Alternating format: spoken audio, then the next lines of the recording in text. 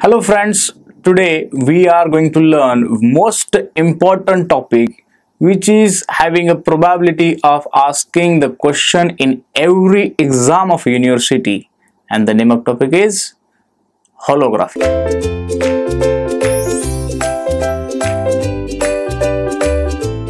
So as I say, the holography is the most probable question which is repeated very frequently in university exams. Like, discuss the construction and reconstruction of image in holography with a neat diagram.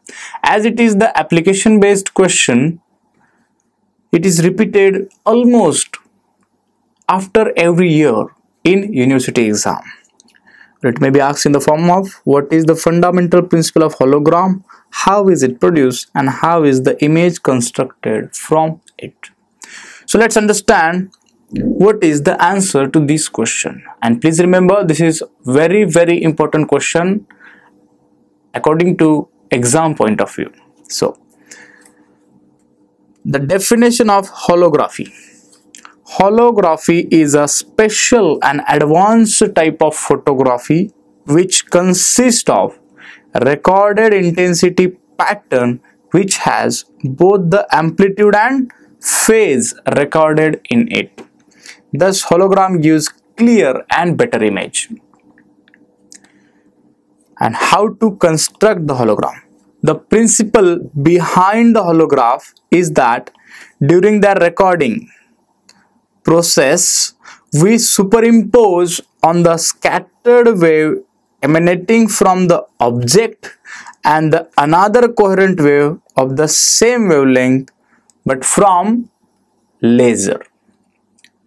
So in construction of hologram or holograph, two beams are used. One is the scattered beam from the object of which we are constructing the holograph. जिस object का hologram बना रहे हैं उससे आने वाली जो scattered beam of light है वो यूज होगी, और दूसरी तरफ से लेजर से आने वाली रेफरेंस बीम यूज होगी. So these two beams will be superimposed on a photographic plate. These two waves interfere in the plane of the recording medium and produce interference fringes. This is known as recording process. The recording medium records the intensity distribution in the interference pattern which has recorded in both the amplitude distribution and phase of electromagnetic wave scattered from the object, hence the name hologram. Here holos means complete. This is the Greek word. Holos is the Greek word which means complete, and grams or gramma means recording. So hologram represents complete recording. This is how the construction of hologram is done. Here, from this object beam is incident on photoplate or photographic plate. So this object beam is interfered with this reference beam. This is reference beam. This is coming from laser. So from laser it is first incident on mirror so that it becomes weak, and then mirror reflects it towards photographic plate. So on photoplate, the object beam or beam from the main object to be holographed is incident on photoplate, and while reference beam of laser interferes it, and these two interferes here on photoplate to construct a holograph. So very simple to understand this diagram. Simply taking laser beam to mirror, and mirror will reflect it to photoplate, and the object beam from the object will also come to photoplate, and here construction of hologram will be done. Now in reconstruction, the production of the image from hologram is known as reconstruction. See, from this diagram, we understood how hologram is created.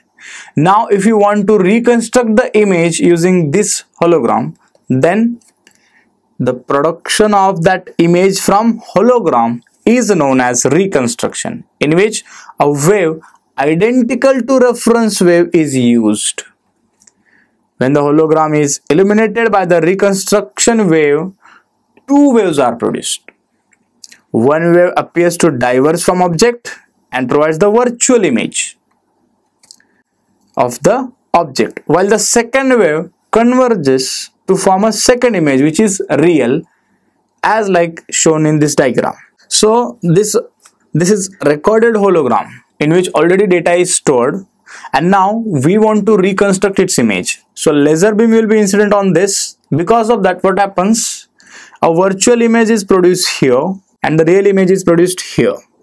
An observer will have the complete structure of the object to be observable to it. So this is how reconstruction of image from hologram is done. Now, what are the advantages of holography over photography? Let's understand this. In the ordinary photography, only the intensity pattern is used. Hence, it represents only two-dimensional or flat image of a three-dimensional real object. The 3D character of object is lost, and holography gives a clear and better image, because in photography only intensity patterns are recorded, but in holography intensity pattern as well as phase pattern is recorded. And in photography we have two-dimensional image, while in holography we have three-dimensional image. When photograph is cut into pieces, the entire formation is lost. But the most important advantage of hologram is, if holograph is cut into pieces, each piece carries the full information, and hence entire image of object can be reconstructed from the piece of hologram also. What are the other applications of holography? Automatic control of rockets and satellites is done by holography. During the wartime, for detecting and destroying missiles, submarines, etc., there holography is used. For stage shows and film shootings also holography is used. And in some type of surgery and cosmetology to remove wrinkles on the screen, there also there is use of holography. It is used in cutting and drilling of hard metals and diamonds, and it is used in electronic communication. What is the role of laser in the field of communication? Because this holography is also constructed using laser.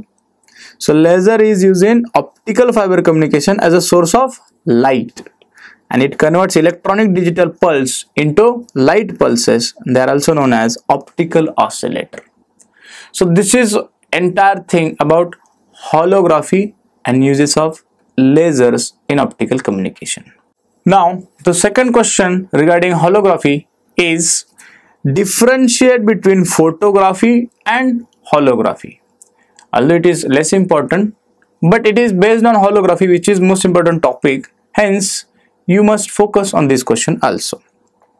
So while differentiating between photography and holography, we will be using few of the parameters, like the light used in photography and light used in holography.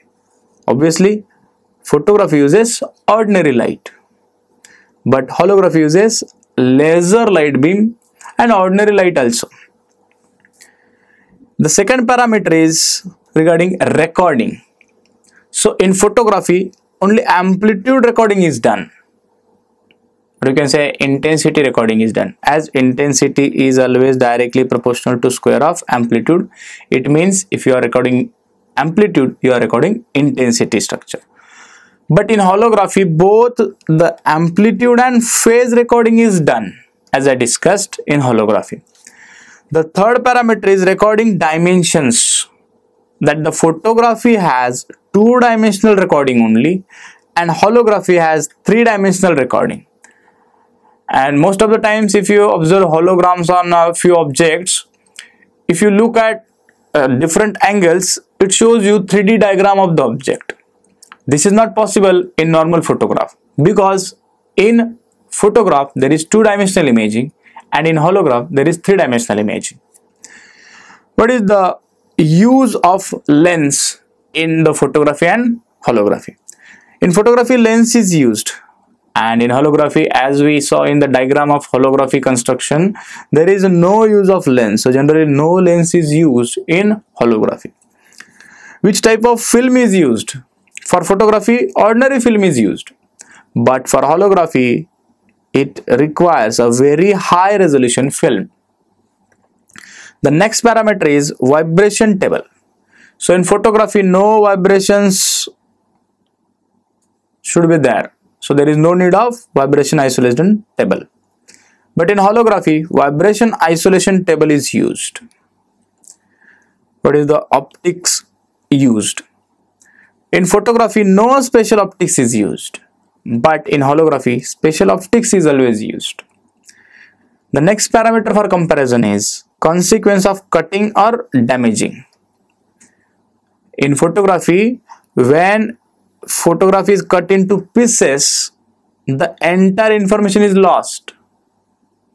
But in holography, when it cut into pieces, each piece carries the full information, and again entire object can be reconstructed from the piece of holograph.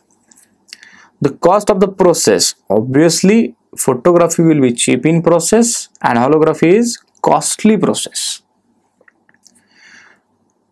We are comparing quality of image. The photography has the image which is not clear and not better, but holography gives a very clear and very better image. So this is what the comparison of photography and holography. So I hope you understood the holography, and this is very important question. Please remember, every time it is asked in university exams, so many times it is repeated, and simple in explanation, that just you have to take a light beam from the object and laser beam which is to be incident on mirror, and then from mirror it acts as a reference beam, and both the waves or both the rays, both the beams reach to photograph plate, and there hologram is constructed, and from this hologram again reconstruction of image of object is possible. So I hope you enjoyed the holography. Thank you.